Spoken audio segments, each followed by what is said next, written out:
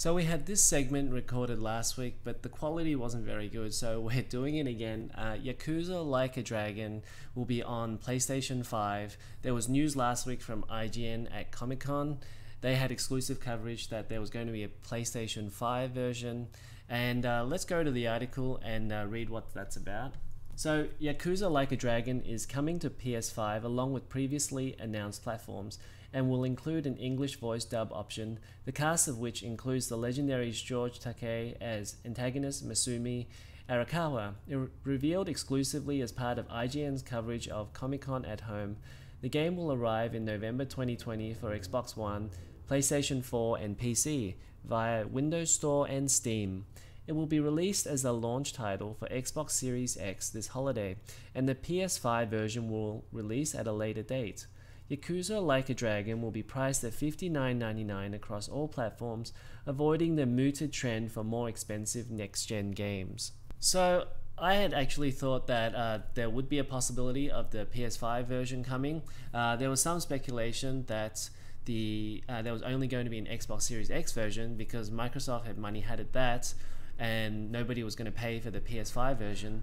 But I thought it was really interesting that on the Steam page, the Yakuza Like a Dragon for the Asia region was actually locked out for the Asia region and they couldn't access the pre-order page, so I thought there was something funny about that. And as you know, with Yakuza, it's a very big franchise in the Asia region, so I assumed that Microsoft wouldn't be money-hatting, at least for the Asia region, and that they would just money-hat the Western release.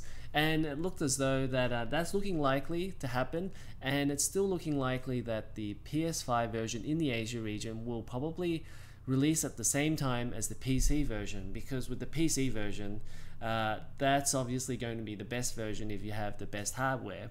So if they were to release that first, there wouldn't be as much point for people to buy it again on the PS5. So seems as though that they probably want to release those at the same time. And in the article, they didn't actually say exactly when. They just said the PS5 version will release at a later date. So we don't know. There probably could be an exclusive period with the Xbox Series X version, maybe like about 6 months or something like that. And this could come next year. I don't know. I'm just speculating. But at the very least, the PC version in the Asia region is coming, and the PS5 version is coming also, probably at the same time. Now there's a bit more information about the English voiceover, and they announced all of the voice actresses that would be playing the English dub. And previously with the previous game Judgment, they also had an English dub option and a Japanese voiceover option, so there were dual language options, and they also had different subtitles for the English version and English subtitles for the Japanese, because they were a little bit different. So the voice actresses that were announced were Kaiji Tang as Ichiban Kasuga, protagonist of the story, returning from 18 years spent in prison, George Takei as Masumi Arakawa, patriarch of the Arakawa family, Andrew Morgado as Koichi Adachi, an ex-cop on the search for truth, Greg Chun as Yu Nanba, downtrodden former nurse making amends with the world, Elizabeth Maxwell as Seiko Mukoda, a bar hostess on a mission. The official trailer is out, and it was really impressive, so definitely go and check that out.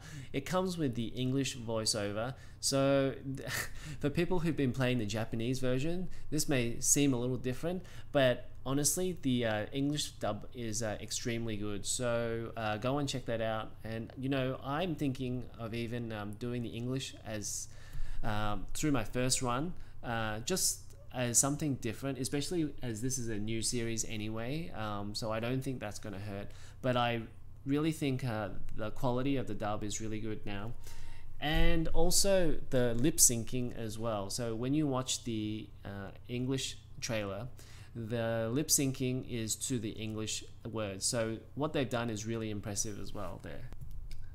So the standard edition is the Daiichi edition, which is $59.99 and includes a Legends costume set featuring 8 costumes based on previous Yakuza characters, including Kazuma Kiryu.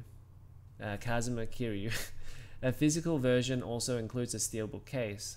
The Hero Edition, digital only, $69.99, includes all of the above as well as 2 extra playable jobs to use in combat: the guitar-playing Devil Rocker, Naginata-wielding Matriarch, as well as extra employees to use in the game's management mode minigame. The Legendary Hero Edition, digital only, $89.99, includes all previous content as well as bonus crafting, karaoke, ultimate costume, and stat boost items. Yes, they have 3 different versions, and Sega have been looking to monetize it a little bit more. Now, rest assured that this is not some kind of thing where you need the stat boost to do better in the game. Yakuza games have always been have smaller DLC content on the side, and people who've played the Japanese version have already said that a lot of this extra stuff that they got is not really necessary to completing the game, and it's most of the stuff is really minor, kind of stuff that you would get from Bob the Clown normally, now that they've kind of put that in with the higher editions of the game. So it's not really needed, and you wouldn't have to pay $90 to really get the full experience. I would say that the $59.99 version, I would expect, would probably have like 98%, 99% of all of the content you'd ever want anyway. And it's still going to be like the 100-hour experience that you know for Yakuza.